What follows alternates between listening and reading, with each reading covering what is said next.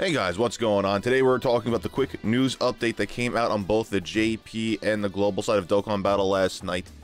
First things first, the Japan 25th World Tournament is currently up. It was up about 24 hours ago.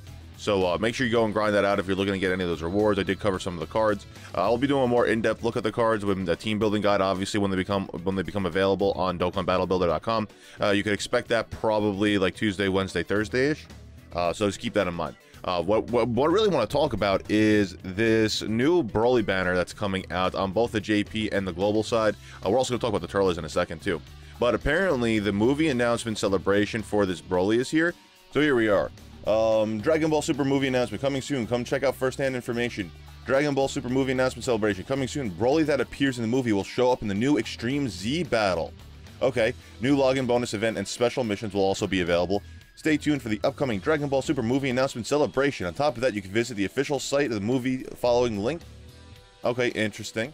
Please note that the site is displayed in Japanese. Please note that the event content and dates are subject to change without prior warning. Okay, blah, blah, blah.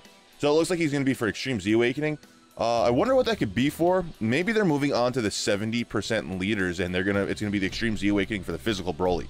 I don't know. Let me know what you guys think down in the comments below. That's what I'm thinking anyway. But that's gonna be really awesome. I like that. I like that they're actually doing that. So we're probably not gonna get any card. Maybe we're gonna get a farmable Broly or something like that with an event that comes along with this, and then like we're gonna be able to Extreme Z Awaken that card or something like that. We'll have to wait and see. It looks like it says Friday 8/10. Well, I guess it's just coming soon, so I don't know when this is actually gonna happen. But that's awesome. All right, cool. Anyway, outside of that, that is coming. I'm hyped about that. We want to talk about the new Turles banner that's also coming. So Turles is right around, and this banner was very hard for me to find. It wasn't up on DBZ.space. I looked at all of these freaking banners, and I checked like 3 times before I started recording this video. I couldn't find it. So I ended up going over here to Jinro. So thank you for having this and swiping through. So this is what's going on. We pretty much have a few of the new units that's coming out. Obviously, we have the new Turles that's going to be here, right?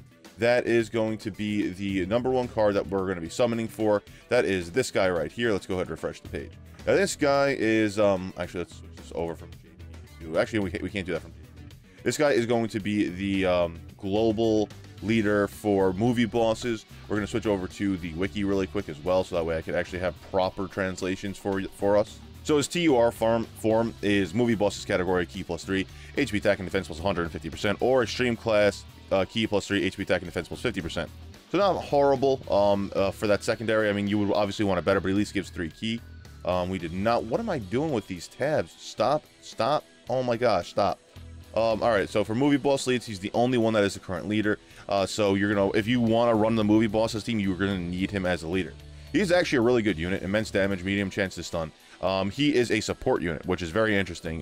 Key +3, attack plus 40% for all allies, which means everyone who runs with him is going to have a whole bunch of buffs. You're either going to run him as a support unit off rotation, or you're going to keep him on primary rotation, so that way you could have like LRs have get more key. So it's up to you. Each fruit of the tree of might when conditions are met. Power up, 25% chance to eat fruit of the tree of might when HP is to 80% or below. Power up will last for 3 turns.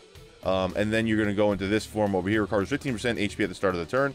Attack and defense plus 130%. Superclass enemies defense minus 80%. Immense damage, high chance to stun the enemy when he does this. So he becomes a lot more viable, like really crazy when he's doing that. I don't know if he does anything else on this that's really interesting to mention. But he's a pretty cool card. There are a few units on here that are worth mentioning. But before we do that, just remember that this guy over here from the Fruit of the Tree of Might event, I've talked about him before. Superior Suppressor Turles can feed into him. You're going to go into the Fruit of the Tree of Might event. The one thing that I really like about this card, well, he drops available on any of these lower stages. Which stage does he drop the best on? I think it was it the last one over here? Level 10 Sworn Enemy? Yeah, level 10 Sworn Enemy, he has the highest drop rate, but he Z Awakens with the Fruit of the Tree of Might medals, so you get a whole bunch of them, and you're not wasting a whole bunch of Zenny or your actual medals, so it's very, very worth it. I'd highly recommend doing that if you end up pulling him. Free Super Attack 10, and then his drop rate's actually pretty damn decent. I remember when I ran it to increase Super Attack the Intelligence one, didn't take me too long. I think it took me like 2 full stamina bars, which was like about 300 stamina, something like that, and I had enough. But I also got lucky with defeating. But he's a pretty awesome unit. You know, I do enjoy the category itself. If you want to look at the movie bosses, If you have the LRs, good for you. That's something that you definitely want to be able to run. Bojack, future core will maybe get him. But Bojack, Broly, we don't have Beerus yet, and any of these guys. So in terms of the featured units, we do have the Agility Tapion. We have Final Form Cooler, which I freaking love that card, and I need some damn dupes of. Oh my gosh, give me dupes. STR Janemba's on this banner, or was on the banner on the JP side. Tech Golden Frieza, Physical Super Saiyan Broly, and we had the Tech Beerus. So honestly, I don't think the Tech Beerus is that great. I don't think the Physical Broly is that great. If you haven't pulled the Tech Golden Frieza, he is a good unit. If you already pulled him, I mean, he's a good unit. I mean, if you want 100% him, you can. I'm not saying don't do that. It's actually kind of needed, almost needed on Super Battle Road if you need him for your Extreme Tech team. S-Tier Janemba, Final Form Cooler are both the 120 leads, respectively. So, I mean, having dupes of them to get them to 100% is never a bad thing. AGL Tapion, I'm not a huge fan of. I don't think he warrants getting dupes. I would never really use him. I think he's a big pain in the butt, but he is a giant form category leader. He does immense damage, lowers attack, reduces damage by 50%. So he is a damage reduction. He actually helped me out on Super Battle Road for the agility team because of that damage reduction. Attack, and see, the thing is, what sucks is you don't get his buffs for damage output until your HP drops below 50%.